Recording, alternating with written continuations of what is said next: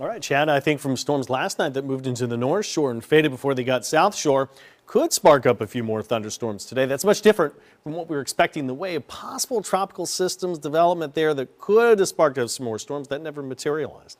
Look outside, looks pretty from this vantage point. Let's go to Doppler radar, though, and I'm going to show you those thunderstorms last night.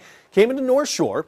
There you go. As we go back 12 hours before the midnight hour, Chief Meteorologist Margaret Orr was tracking these. They moved through Washington, Tangipahoa, St. Tammany parishes, made it just into the lake and started to fade. And I think the effects of where those storms faded could mean more storms firing later today. Did see a little bit of fog, maybe a little bit of something trying to develop there in the North Shore, but really nothing much going on there.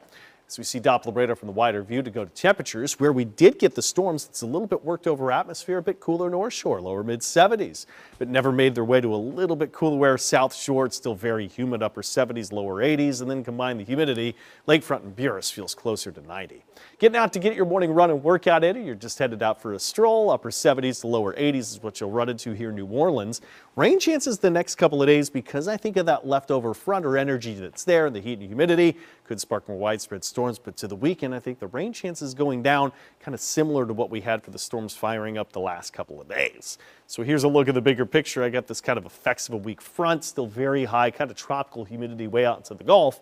But as we look at the bigger picture there, with still all these effects coming together, there are these rain chances still here, where you get a really high-res forecast after we take a look at the Gulf, where the National Hurricane Center yesterday, of course, removed any risk from development. So that's some of the best news we could hear for us. We'd want to stay away from those tropical systems too, of course, we know. Doppler radar for the forecast just to show the beginning lines up pretty well. Maybe Boothville, Plaquemines, a couple of mid-morning storms.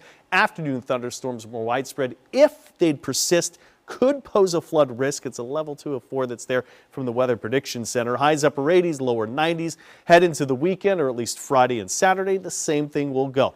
Couple widespread storms. Maybe another flood risk going into Friday, but by Saturday we'll take that flood risk down. So the rain chance is only about a 20-30% chance. And then an even wider view, taking a look at the Atlantic altogether here too. Has some tropical waves way south, a little bit of atmospheric dust, but no overall systems expected in the Atlantic either. That's great news too.